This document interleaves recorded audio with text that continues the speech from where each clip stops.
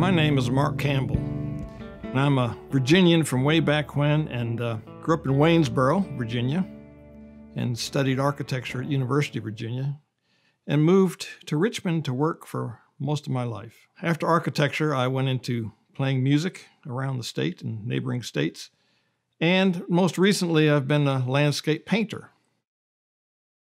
So I moved to Richmond in 1978 to work for an architectural firm, and looked at the beautiful river and said, "Gosh, it's quite a ride."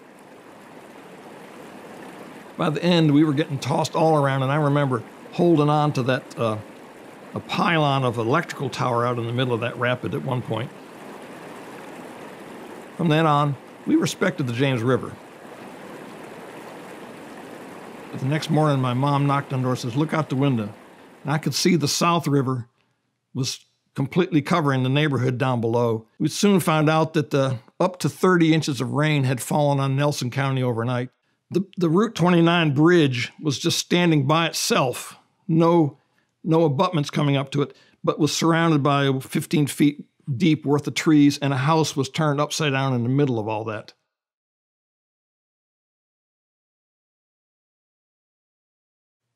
They were excavating, and they were finding old batteaus down in the mud at the bottom of the what used to be a rail yard there. They'd log and build these batteaus, or just batteau and take their farm products and float them down the river. There was no radio, there was no iPod. You just took your fiddle with you, and people would swap tunes all up and down. So this music was being spread all up and down the James River, the Ohio River, the Mississippi River. And that was the way that people communicated. It wasn't stuck in the mountains. It wasn't stuck in the hollers. It was being passed up and down along these rivers. At some point in there, I just pulled out my easel and I just painted the backyard, and I did pretty good. So I said, I'm going to go down to the river because everyone in Richmond loves that river. I have one painting with me today that is of the river on a foggy morning.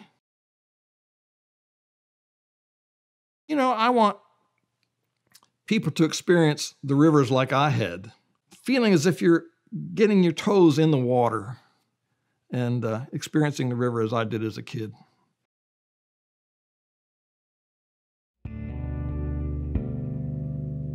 I have always enjoyed living along the James River. I found that I can't leave the hardwoods and the large stones in the rushing river of the James. It's an inspiration. Driving over it is beautiful every time. It's been an inspiration to me to both play music and paint.